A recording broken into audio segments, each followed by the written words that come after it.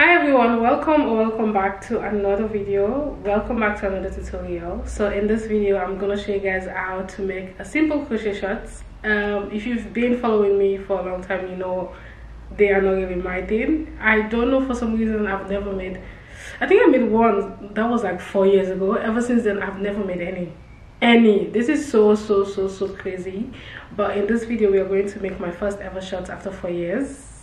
But I am hoping to actually make more because I think they are actually way more fun compared to a skirt. Because for a skirt you're just working your way down and that's it. So, and it's not that bad. So I might probably make more. Fingers crossed. I might probably make more, but it's super simple to work around. You guys know my tutorials are just straightforward. So I'm gonna grab the materials so we can go through them before I show you guys what the shorts actually look like. Obviously you've seen from the thumbnail, but I'm going to give you guys a view because I actually have it on now. So for the materials, we have a medium weight yarn. I did use this gorgeous yellow color. The one of these is actually a 100 gram, and the recommended hook size is actually a size 5 and 6. But I did use something different like I always do. But I used 300 gram of this, so in total I used three balls of this one. And you're going to need a measurement tape, of course, because you're going to need few measurements. And for the crochet size, I did use a 2mm and a 3.5 for the shorts. Hopefully you guys can see.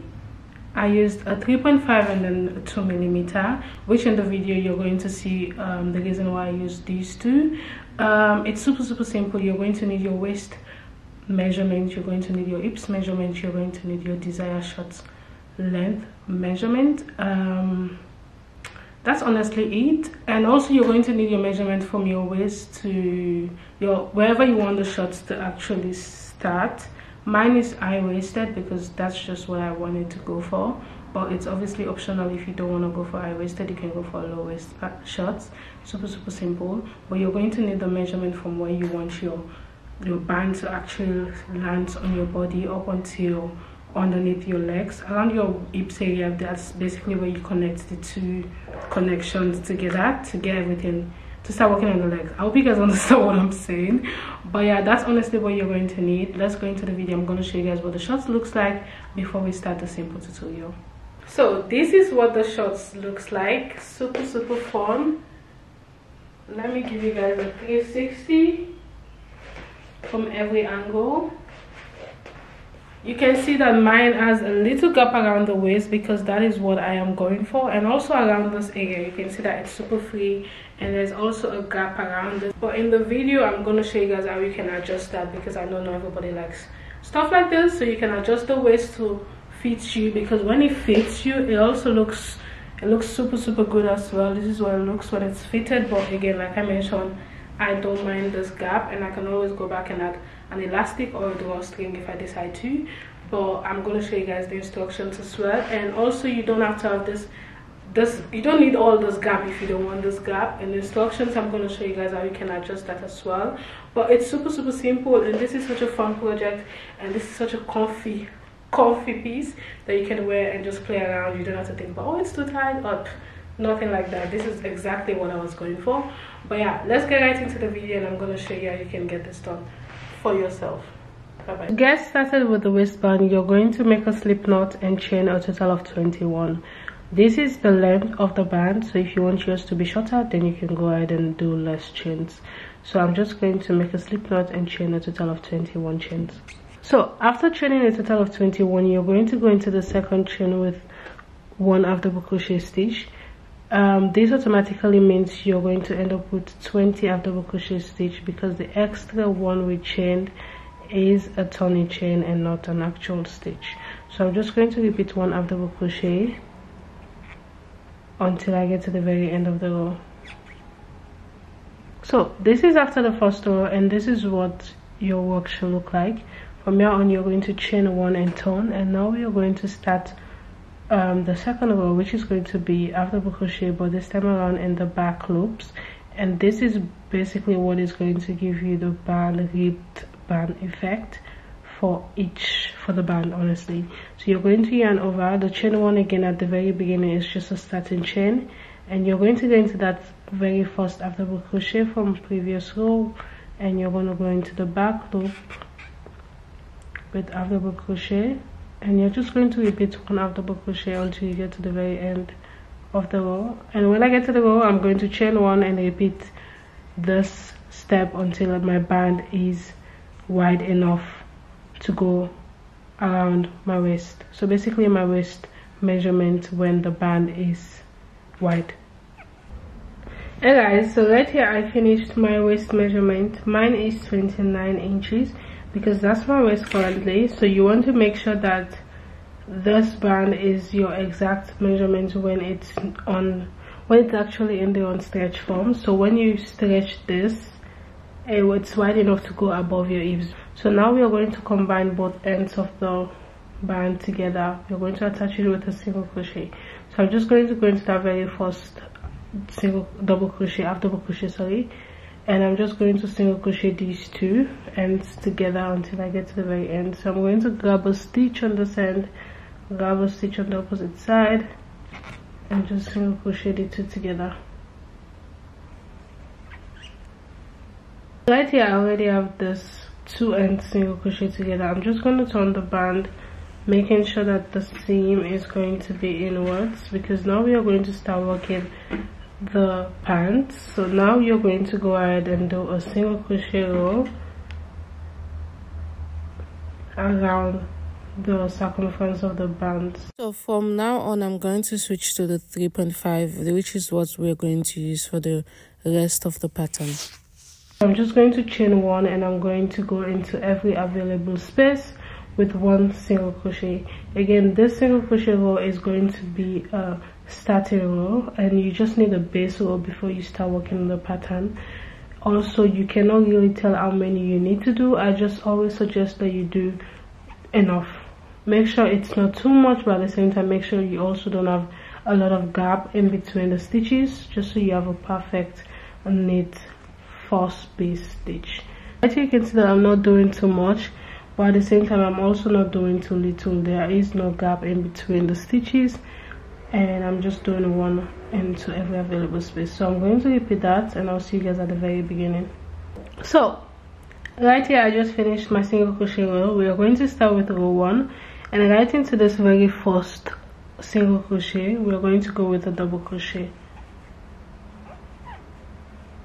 After your first double crochet, you're going to go into the next available space with a double crochet, and right into that same stitch you're going to go with another double crochet. So that's going to be an increase.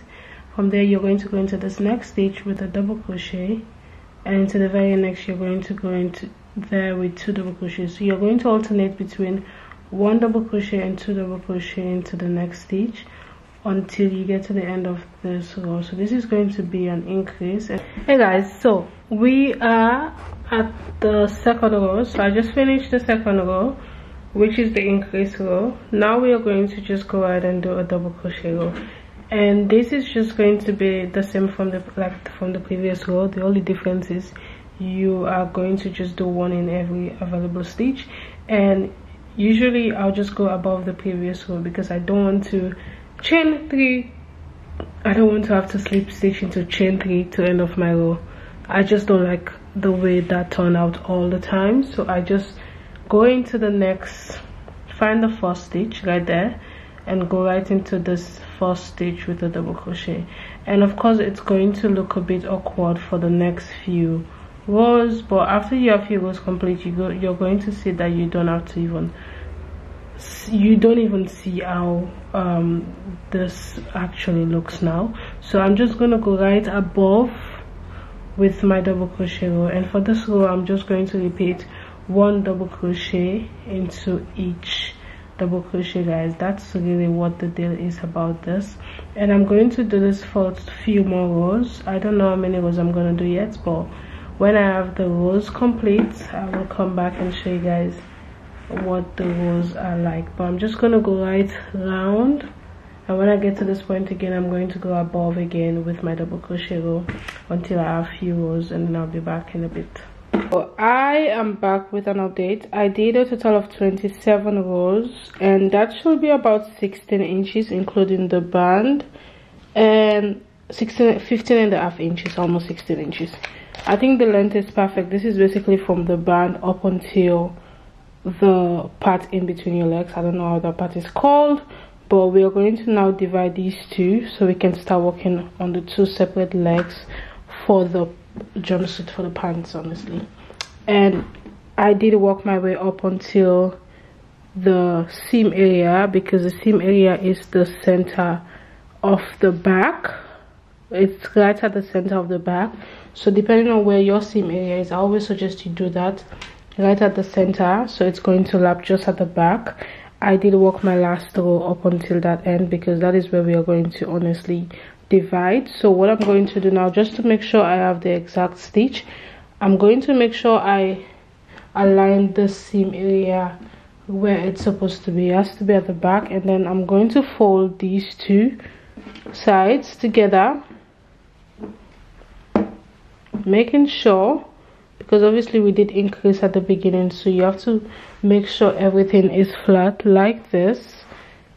And I'm going to grab a stitch marker. Now that I identified that this is my centerpiece, instead of marking this part, because I already know that piece and I'm not going to go back to the opposite end, I'm going to mark the opposite side of the panel. So right now you can see that this side, which is supposed to be the front panel, just aligns with the back. So I'm just going to mark that center stitch so I know where I need to attach the, I don't know what that thing is called, guys. I don't make pants, so I kind of don't know my terms when it comes to making pants. So right there you can see that we already marked the two center, which is where we are going to attach everything together. So from here on, I'm going to, again, with my stitch at the back loop, I'm going to go ahead and make a chain, and this chain is just going to be a basic chain to attach these two together. I'm not going to make a super long chain because I feel like I already have this super high-waisted, so I'm just going to make a total of 5 chains. After my fifth chain, I'm going to go into this space with a stitch marker with a slip stitch, honestly with a double crochet. And right there you can see that we already divided these two. So now this is the next step, which is super basic. Now we are going to just walk around the side of the pattern.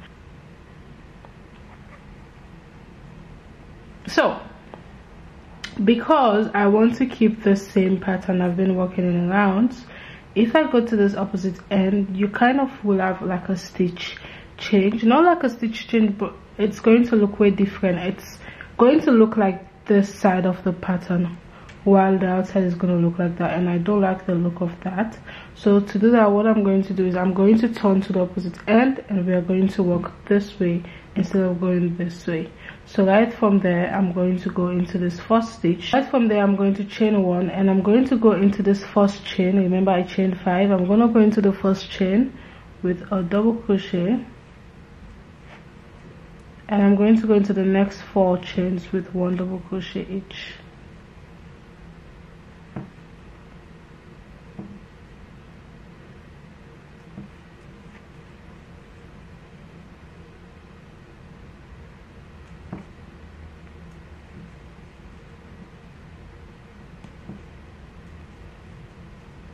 So I should have 5 double crochets in total.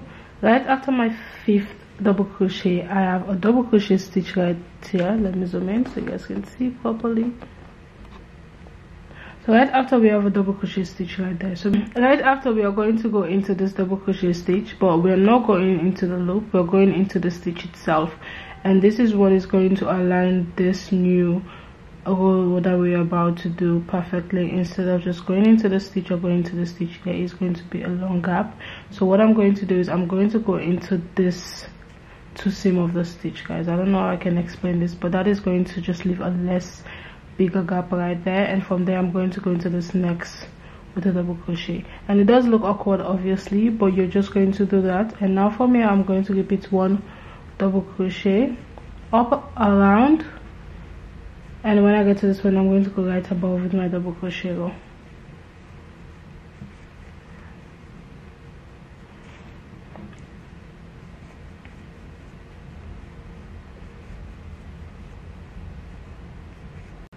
So coming to the very beginning, I am going to go into this stitch right here with a double crochet,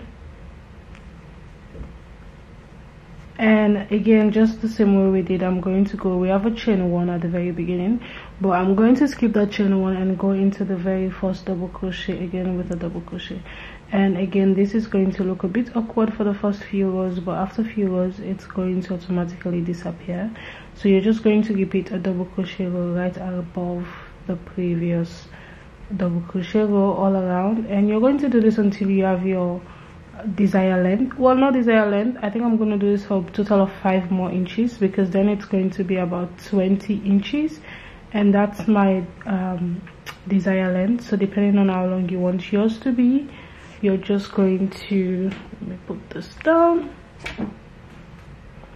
So it currently looks like this, so I'm going to just take a measurement and see what the size should be. The length should still be the same, so 15.5 now. I'm just going to repeat these rows around for a total of, until I have a total of 20 inches, and of course I'm going to do the same thing on the opposite side, and afterwards I'll come back and show you guys what the next step is. But for now, that's just what we're going to do, a repetition of double crochet all around, all around, all around, all around, all around.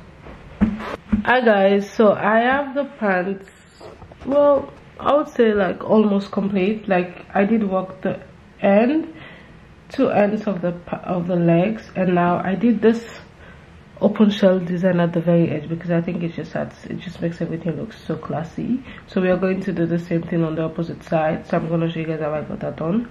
Just a simple shell pattern around the edge of it.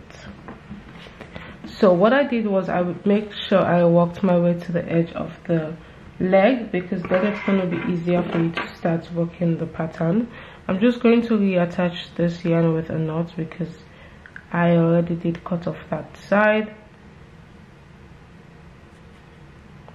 Just like that, I'm going to reattach with a knot. So from here on, we are going to go ahead and chain 2. So after chaining 2, you're going to go ahead and skip 5 stitches, and into the 6th you're going to go with a double crochet, chain 3 double crochet. So 1 2 3 4 5 6. I'm going to go into that 6th chain with a double crochet, chain 3, and an extra double crochet right into that same stitch. From here on, I'm going to chain 3, skip 5, 1 2 3 4 5, and into the 6th with a double crochet, chain 3, and an extra double crochet all into that very same stitch. And this is what I'm going to repeat until I get into the very first, until I get back to the very first one.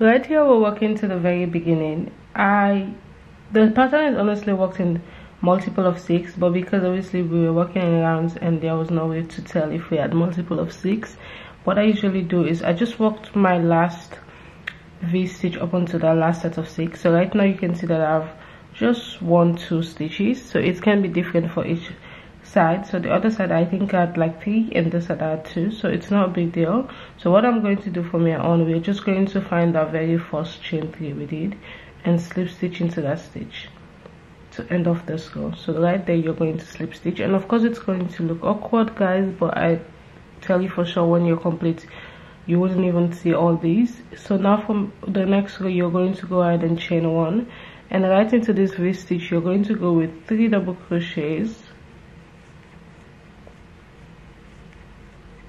chain 2, and an extra 3 double crochet all into that very same V stitch.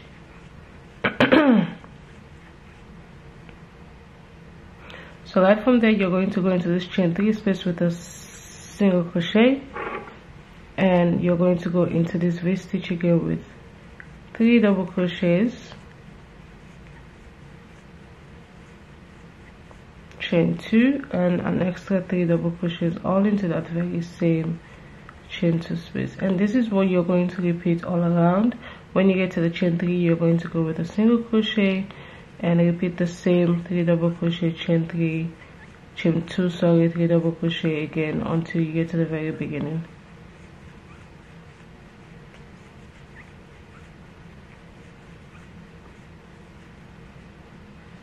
Right here we have the last set of V-stitch, so I'm going to go in there with the same pattern, 3 double crochets, chain 2, 3 more double crochets,